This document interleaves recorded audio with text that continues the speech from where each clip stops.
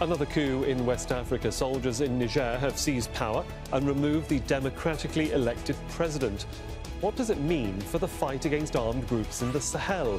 And how do recurrent military takeovers cripple democracy in Africa? This is Inside Story.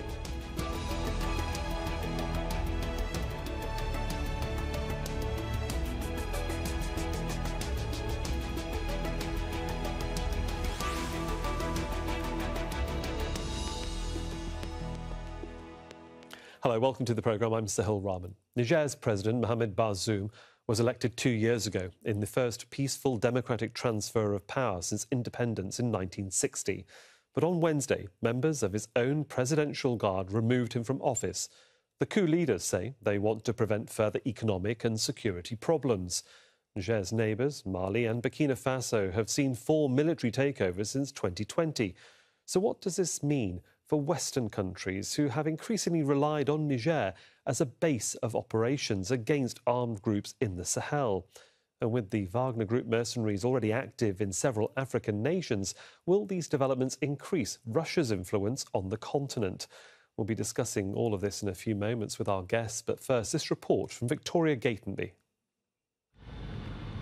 Soldiers surround Niger's national television station in the capital, Niamey, as well as the residence of President Mohamed Bazoum.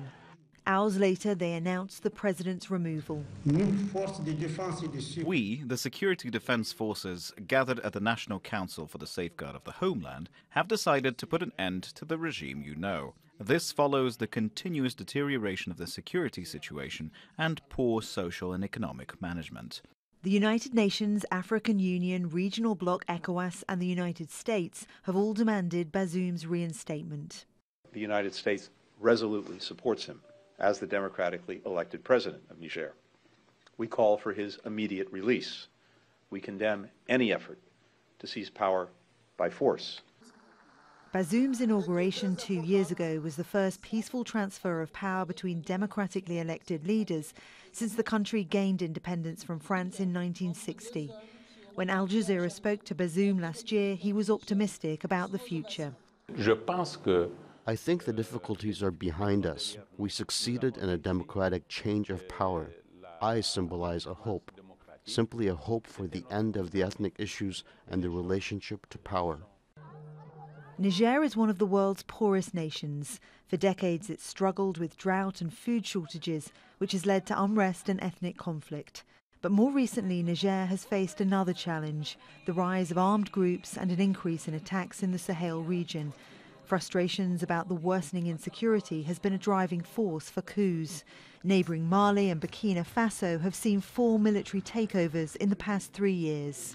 I think there's a real question that Washington has to be asking itself right now, if after all of this money and attention and engagement and assistance, if we cannot keep Niger on a democratic path, then what are we doing wrong? Since Mali and Burkina Faso ordered foreign troops to leave last year, France and the US have increasingly relied on Niger as a base of operations against ISIL and al-Qaeda affiliates. Russian mercenaries are also active in the Sahel. The consequences of the coup will be felt far beyond Niger's borders, raising doubts about the resilience of democratic governments in a region plagued by instability. Victoria Gatenby for Inside Story.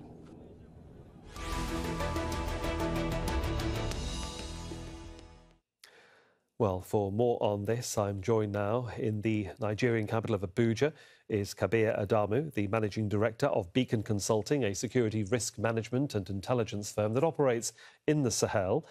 In Paris is Nicholas Norbrook, the managing editor of the Africa Report magazine, which covers Pan-African politics and business. And in London, Alex Vines, director of the Africa programme at Chatham House. A warm welcome to all of my guests. Thanks for joining us here on Inside Story. Kabir Adamu, can I come to you first in Abuja? Niger is not the first, and I doubt it's not going to be the last country to experience a coup in the region. They happen pretty often. But what's going wrong here? Thank you. What the coup plotters have announced as their reasons, they've mentioned 2 things, security and the economy. However, the reality of what we see in both Niger and other countries is that when the military take over, they are not able to address these two issues. In terms of what is actually happening on ground, sadly, the Sahel region and most parts of West Africa are being afflicted by different threat elements, especially the influence of non-state armed groups that are ideologically based. So in particular, there are several ideological groups that are affiliated with the global terrorist groups, IS, Islamic State, that of Al-Qaeda. And Niger is not, spared out. It also has its own share of influence of these groups. So to an extent, yes, security is a challenge. And then, of course, the economy too. The influence, what happened after COVID-19, and then, of course, the impact of the Russian invasion of Ukraine are being felt by countries in the Sahel and West Africa. So all of these are realities. But sadly, the claim that the military will be in a better position to address that has not been factual. Indeed, and we'll delve into that as we continue with the conversation. Nicholas Norbrook in Paris, let's just start with the initial rumours of the appointment of a new presidential guard, which seems to have been the flashpoint for the coup or the rebellion, however we want to describe it. It seems to have spread much wider to the military, to a full-blown coup. Is that a fair assessment, that this was simmering all the time, or it has come as a complete shock? I think it came as a shock to President Bazoum. Even last night, he was sending us text messages saying the other elements of the army will be here soon. It's just the presidential guard which is involved in this coup. So I think he and a lot of other people are fairly surprised at the widespread nature of it. We understand elements of the police are involved, as well as most of the army, and of course, this presidential guard, which ironically has had a great deal of a great deal of investment put into it over the last few decades to try and stave off the coup attempts which have plagued Niger since it gained its independence in the 60s. So let's cross over to Alex Vines, and we'll develop that, because obviously, it's interesting, isn't it? You invest so much in your military and in your security because you are a big player in the region to try and not just defend your own country, but your borders. And that very group of people, Alex, turn on you. Are you surprised at the way things have happened so very quickly? No, we've seen a pattern here. So you're absolutely right. One of the problems in the Sahelian area is that there's been a lot of investment in security. And so building up presidential guards, I mean, you can call them Praetorian guards. The presidential guard in Niger is 2,000 strong. And so the unintended consequence is that the one institution that is well-resourced and is better trained is the military, and particularly the kind of elite units. And the unintended consequences is that you turn fragile straits into brittle ones, and you start to get a very frustrated broader population and interest groups encouraging the military to stage a coup. Now, they all claim they're for peace, security, fair play, justice, and equity. But what we're also seeing, and there's a very good UNDP report that was launched 2 weeks ago that interviewed 8,000 people across these countries like Mali, Burkina Faso, and Niger, where there's been coups, on what people actually want ultimately. And it is about a better economy. It's about better security. The only good news is that the end goal is better democracy. But the interviews show a lot of buyer's remorse because, as your previous speaker said, the military is just not equipped to provide better security long term, and certainly not democracy.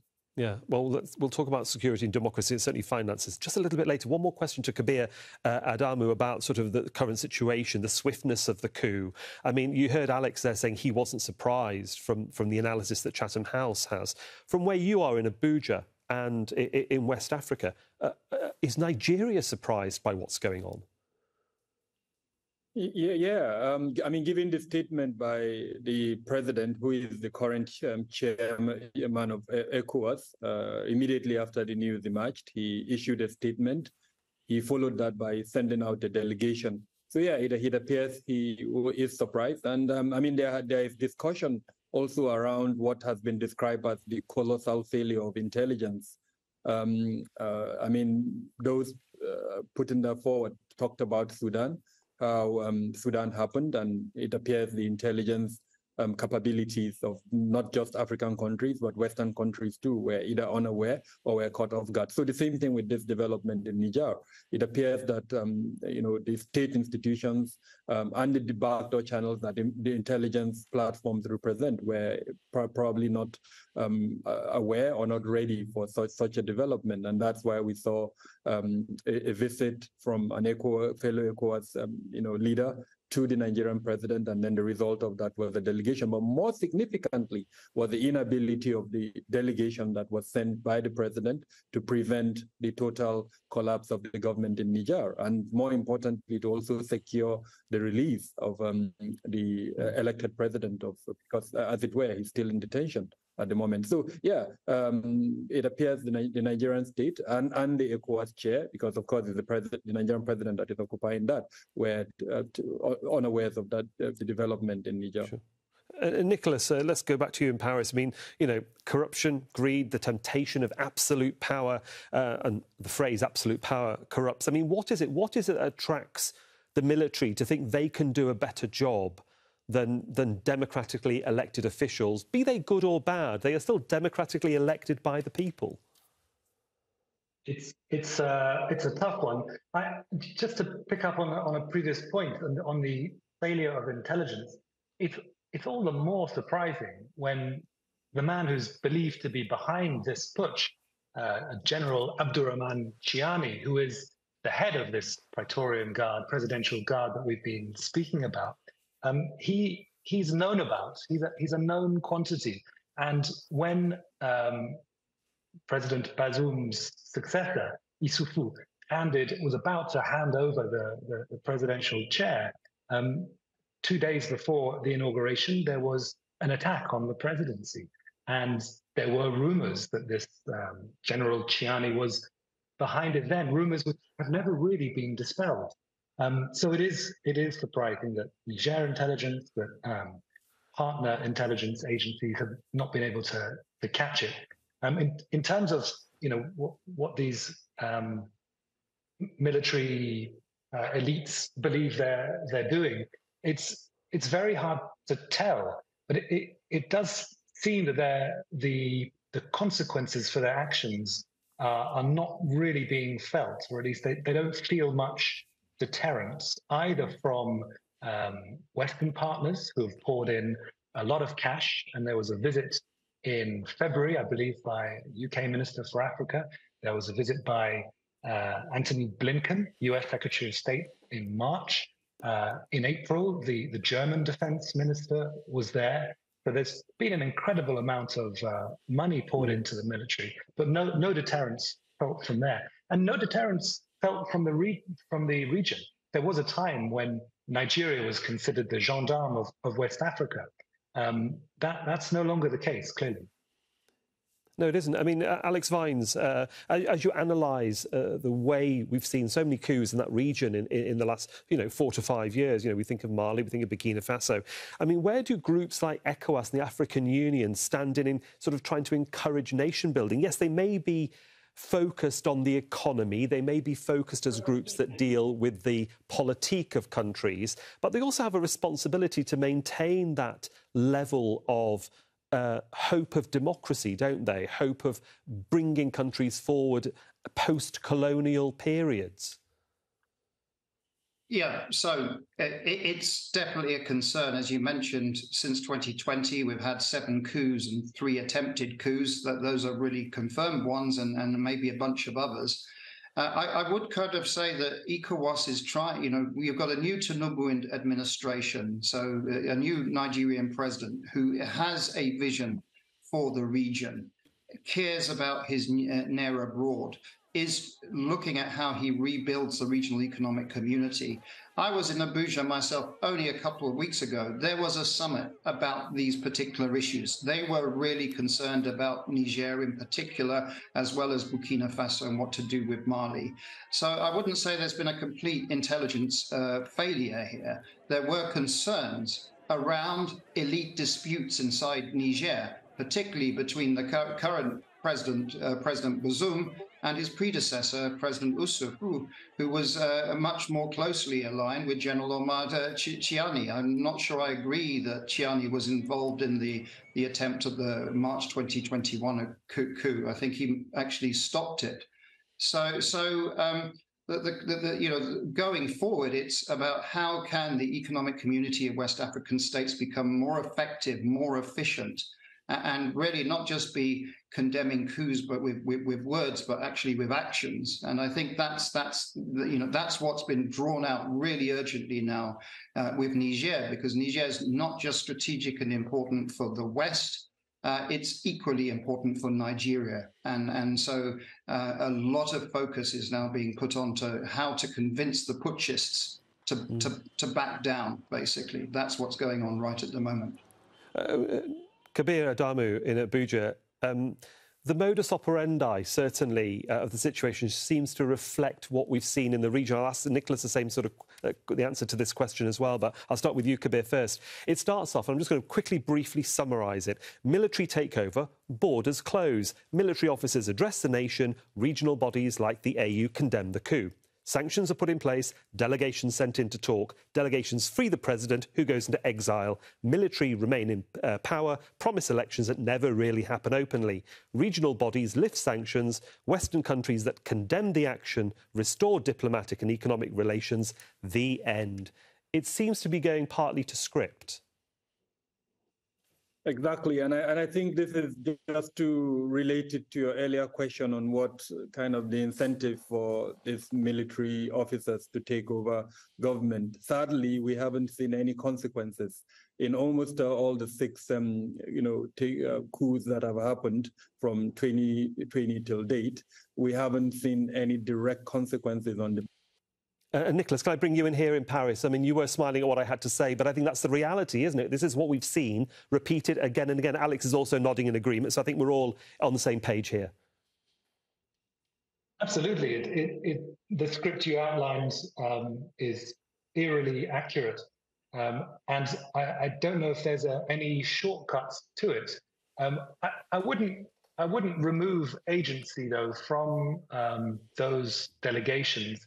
And I absolutely take the point that the Tinubu administration may have much more force than the Buhari administration, which ran Nigeria for the previous 8 years, had. But certainly when President Obasanjo was in charge and Nigeria was very comfortable projecting military force in the region, that script wasn't really adhered to.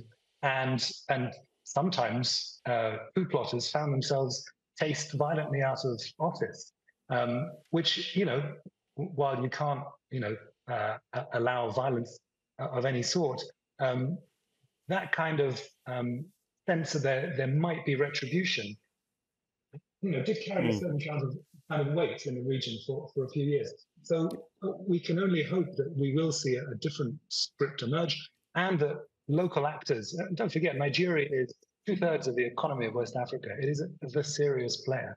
Yeah. And if Nigeria's foreign policy becomes much more muscular, I think maybe that script can be flipped. Yeah, Alex, you were nodding in agreement as well through that. The big difference that you've got a lot more ambition, that basically the new Nigerian foreign policy of Tinubu that's being drawn up at the moment is a robust response against putschists. There's one thing that Tinubu and the incoming officials that are beginning to emerge around him that they have common vision, and that's they don't like military dictatorships. They all learnt their craft when they're dealing with opposing the Abacha administration in Nigeria. So this is a very different Nigeria, and I think this is where the putschists in Niamey may have miscalculated. The big neighbor next door is going to be a lot more proactive and a lot more influential than Western partners, be they France, EU, or the United States. If we look at the region itself and the countries that surround Niger, Bazoum took power, 2 years ago, and with military coups happening around the region, the fallout of Libya's civil war, coups in Mali and Burkina Faso, even Chad, very unstable. These were all external security challenges that his country had to deal with. But there were internal ones too, but were they that evident? Nicholas? It's hard to see whether they had got to that kind of level. The handover between Issoufou and Bazoum was held up at the time as being a real breakthrough for the region. At the time, there was a lot of attempts to rewrite constitutions in many Sahel countries to allow a third term for presidential people in the presidency. And Niger's Issoufou said, I'm not going to do that. I'm not going to go on forever. I've had my 2 terms.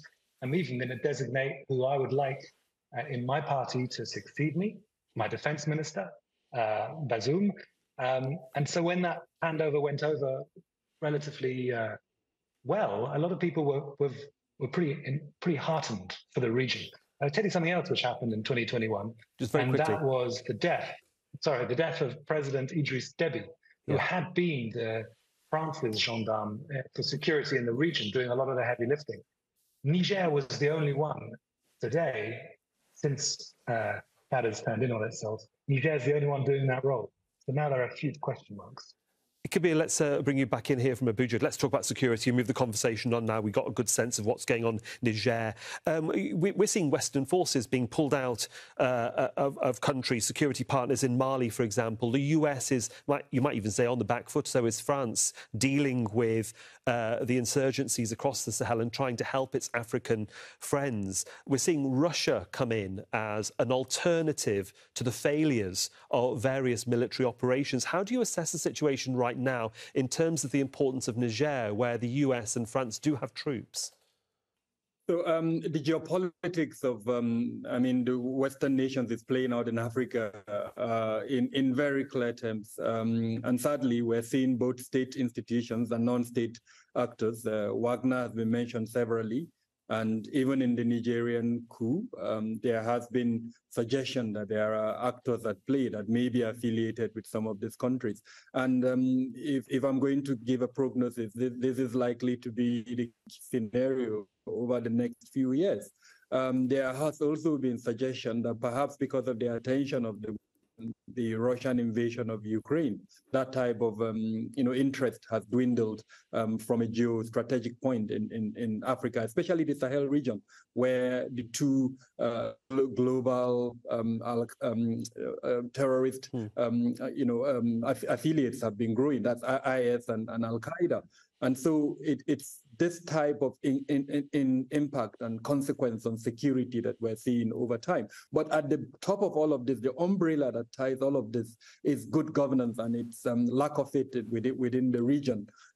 So much has happened institutionally and structurally that has allowed this type of development that leads to coup. And I think, sadly, both the multilateral, regional, and global institutions, we've discussed ECOWAS, AU as well, do not speak enough around good governance. The lack of peer review and then action to disallow leaders who sadly are not serving enough of their people, I think allows this type of developments like what we're discussing in Niger. OK, well, let me go back to Alex Vines in London, because there seems to be an opportunity here, Alex, while Niger is in flux and Wagner and Russia, as well as the US and France, vie for security supremacy in helping their African partners. There is a conference going on right now in St. Petersburg between Russia and African nations, and I can't help but think that they will be discussing this behind closed doors. Is this an opportunity for President Putin? Well, we'll see. So I received a Twitter photo, or X photo, as it's called now, of Mr. Prigozhin, the chief of Wagner, meeting a particular ambassador in St. Petersburg as part of a fringe meeting. And Putschist leaders are invited in St. Petersburg. So, you've got the Burkina Faso and Mali represented there. The president of Guinea-Bissau is there, and so on. And so clearly, the Russians are always looking for opportunity, and Mr. Prigozhin has announced that he will continue to focus on Africa, and he's clearly doing that today in St. Petersburg. Now, whether the incoming military putschists in Niamey will reach out to Russia, let's see. But they'll certainly find that the Russians are knocking on their door. The Russians were knocking very loudly on the door of the junta in Ouagadougou, the Burkina Faso junta. But up to now, that junta has said, no, thank you. We don't want Russia to be involved with us. We are coming very closely to the end of our programme. Nicholas Norbrook, just briefly, I mean, there is such a thing as civil society in most countries, and one assumes that there is such a society in Niger too, who tried to support the president and faced gunfire. Where do you think the public stand now in Niger, and is there a voice, or has it been silenced? I don't think there is the size of middle class that you see in Sudan. And so you wouldn't get something akin to the resistance committees that have been so effective in Sudan. But as you could see from the pictures yesterday, there were crowds who came out immediately in support of the president, who are not keen on seeing their country being dragged down the direction of their neighbours. And while there may have been a few Russian flags seen in some of the crowds yesterday, we're relatively sure that is opportunistic and doesn't indicate some kind of groundswell. It should be said that since February, Prigozhin's Lahta project, which is a big disinformation on social media project run by Prigozhin's companies, that has already been spreading since February misinformation in Niger. So this is something which is absolutely on the radar of Moscow, and I'd be very surprised if they weren't going to try and at least take advantage of events.